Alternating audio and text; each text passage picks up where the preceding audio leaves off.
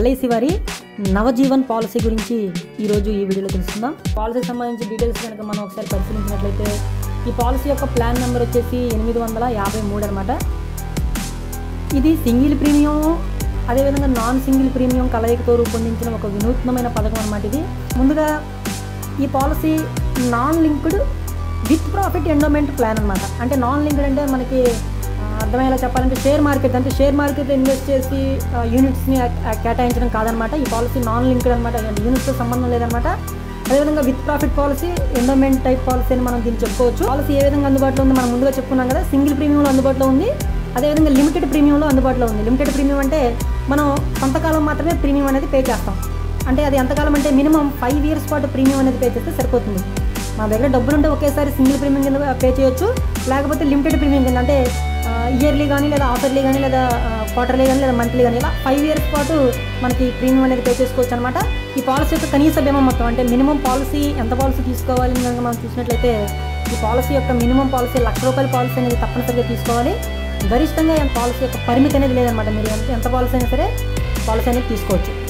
ఒకవేళ మనం single premium policy కనుక తీసుకున్నట్లయితే సింగిల్ ప్రీమియం ఏదైతే ప్రీమియం ఉందో ఆ ప్రీమియం పే చేస్తామో ఒకవేళ రిస్క్ కనుక జరిగితే ఏమొస్తుందంటే 10 రెట్లు రిస్క్ కవర్. అంటే సింగిల్ ప్రీమియానికి 10 రెట్లు. అంటే ఫర్ ఎగ్జాంపుల్ మీరు ₹1,00,000 ప్రీమియం సింగిల్ ప్రీమియం కనుక చేసినట్లయితే దానికి 10 times అంటే ₹10,00,000 రిస్క్ కవరు లేదా సమ్మేష్యూడ్ అంటే మనం తీసుకున్న పాలసీ అనమాట.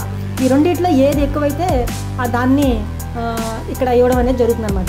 ఈ పాలసీ తీసుకోవడానికి వయసు కనీస ప్రవేశ వయసు ఈ సింగిల్ ప్రీమియం పాలసీ తీసుకోవాలి అంటే 90 రోజులు. అంటే 3 నెలలు నిండి ఉన్న బాబు పేరు మీద కానీ పాప పేరు మీద కానీ పాలసీ అనేది తీసుకోవచ్చు అనమాట. మినిమం 90 రోజులు.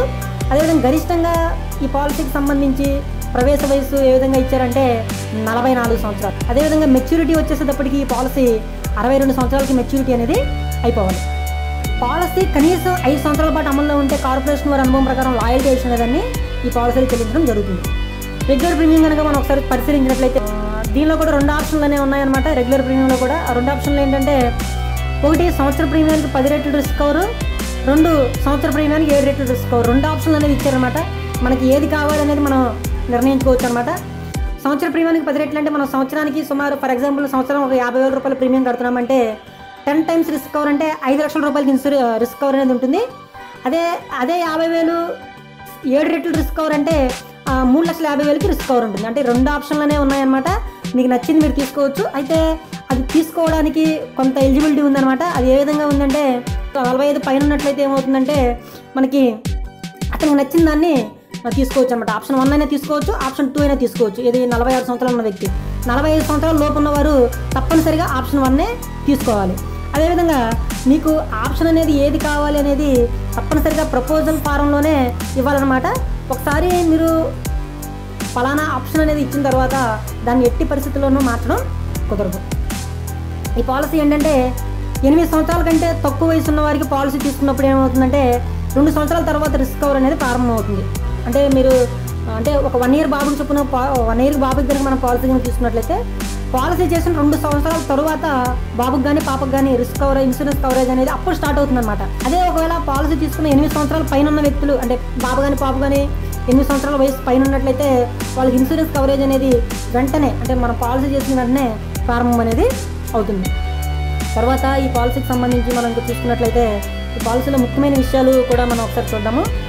దీనిలో యాక్సిడెంటల్ బెనిఫిట్ ఉంది, యాక్సిడెంటల్ బెనిఫిట్ రైట్ల సౌకర్యం ఉంది, కావాలంటే దాన్ని మనం యాడ్ చేసుకోవచ్చు. అదేవిధంగా ఈ పాలసీలో లోన్ సదుపాయం అనేది ఉంది. సింగిల్ ప్రీమియం అయితే పాలసీ తీసుకున్న 3 నెలల తర్వాత లోన్ తీసుకోవచ్చు. సరెండర్ వాల్యూలో 80% ఇస్తారు. ఇలాంటి ఇంట్రెస్టింగ్ వీడియోస్ కోసం ఛానల్ని సబ్స్క్రైబ్ చేయండి. వీడియో పెట్టగానే నోటిఫికేషన్ రావాలంటే కింద ఉన్న బెల్ ఐకాన్ మీద క్లిక్ చేయండి. For more updates follow